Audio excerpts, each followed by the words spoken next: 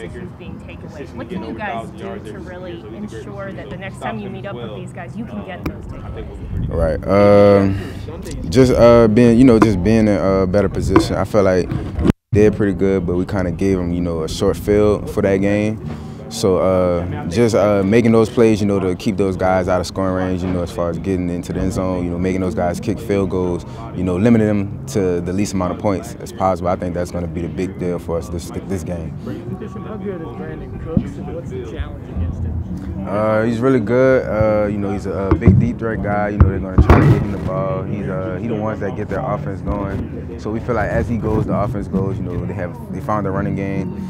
So just trying to take him away, make sure that they try to beat us some other way, with other players they have. Speaking of the running game, Kevin just said how much they've run the ball recently. Right. And they want to do that. You guys love to stop the run, though. Is this one of those games, just as a defense, with kind of mano, strength for strength? Yeah, I feel like this has been a lot of the games lately. A lot of great teams we've been playing have a real good good running offense. So that's just going to be the main part moving forward, with it being, playoff football. A lot of teams are going to want to run the ball on us. So, the guys up front, are going to do their job, and it's going to leave us in situations, So you just got to make sure we play together as one. You guys at cornerback, yourself, Jack Rabbit, Elijah, you guys like to tackle, come up and support against the run. Where does that kind of originate? Is that something that, you guys really speak about in the defense?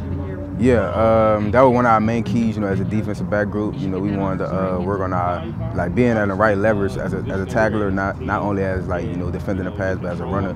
I feel like if you have a good angle, you take your proper leverage, you'll make the tackle 9 times out of 10. So that's something, the coaches emphasized on us, this past offseason. Just how important is it in your mind for you guys to end the season on a high note, get the #1 seed in the playoff spot? It'll be big, just from a standpoint of getting guys healthy. We want to be as healthy as possible. We want to take it one game at a time. So just getting this win will be huge for us, and setting the tone for us, moving forward into the playoffs. But just being healthy, I say that's our biggest thing, with winning this week. Do you feel has the energy kind of built, the confidence grown on this team, and do you kind of feel it now more than ever? Yeah, it's definitely growing as a team. We always been confident in ourselves, though. We kind of try to leave the outside noise alone and build it up in our building, so that we know what we got to do come Sunday. The outside noise don't matter come Sunday. We got to play football, so we just try to build on that every week.